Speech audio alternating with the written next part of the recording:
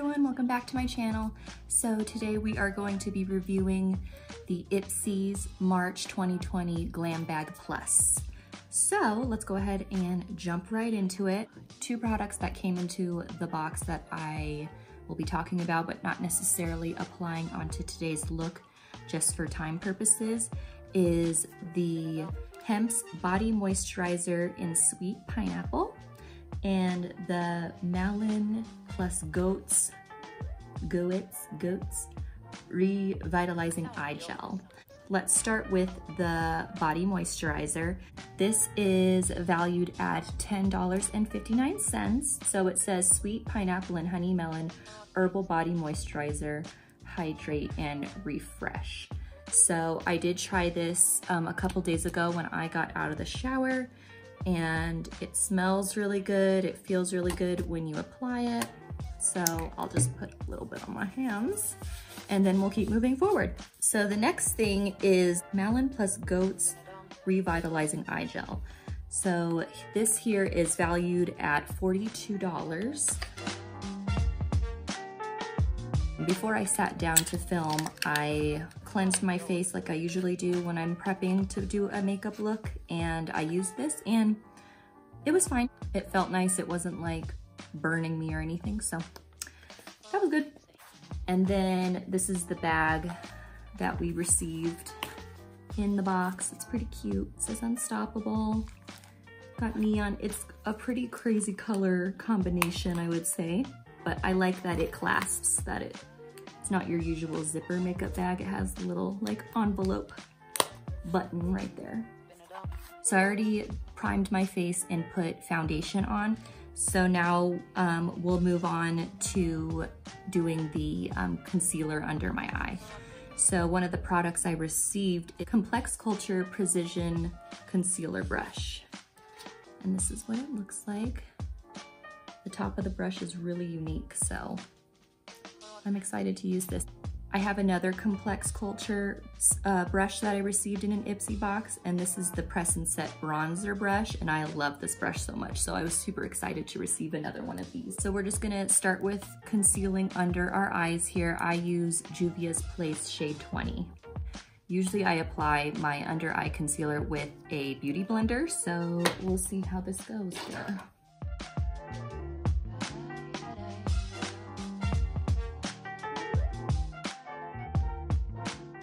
So they weren't kidding. The bristles are really like finely packed into hair, which isn't really like spreading it out the way that I usually like to have it spread.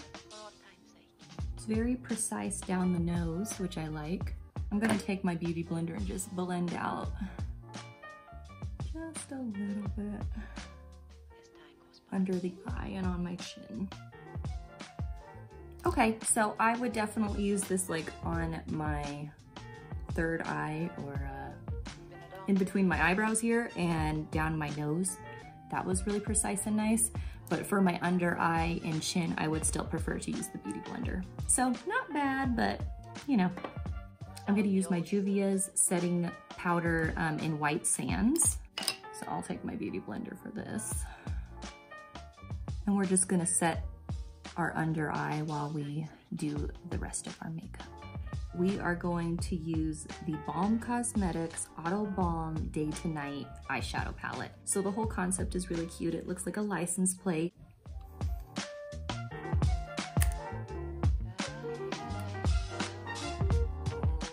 Oh, there we go. We opened it. Yay! So here's what it looks like on the inside. Very cute.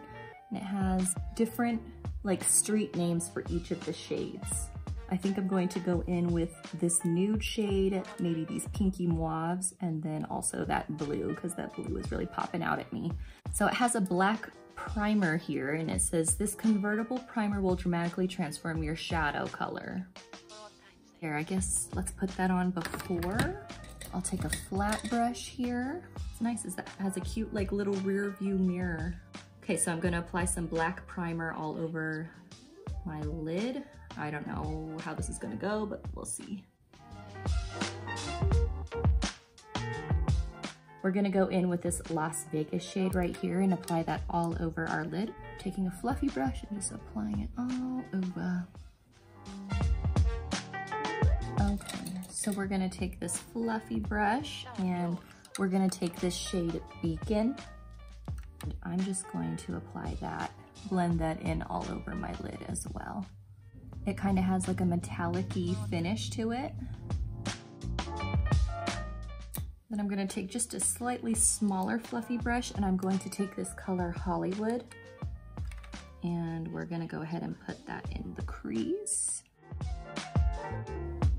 The pigmentation's pretty subtle. You gotta really layer it on for it to show up, which I'm kind of like, okay. So this little palette here is valued at $26.50, which I don't know, it's kind of small for that price. I don't know if I would, like if it didn't come in my box, I don't know if I would go out on my own and be like, ooh. I'm just slightly underwhelmed at this point. I've been like layering and layering and layering, waiting for something to show up.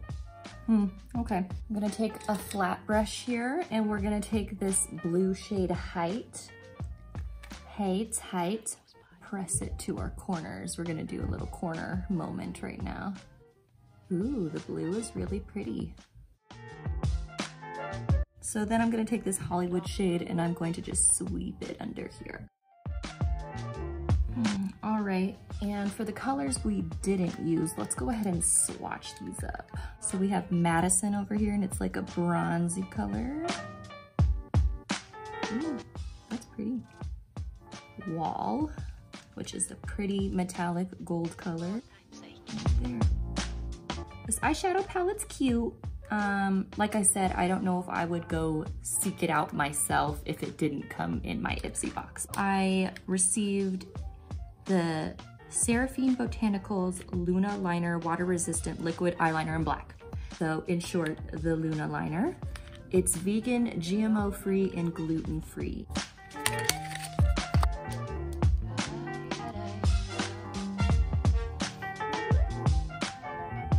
I got it.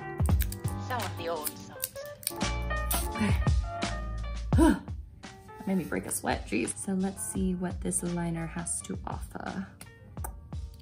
Very nice point. We're just gonna do a basic wing. Ooh, yes, it's coming out quite effortlessly. I'm like barely pressing down and it's like, oh, so seamless. I love it. All right, so let me put on some lashes, finish the rest of my face, and then we'll move on to the next and final product.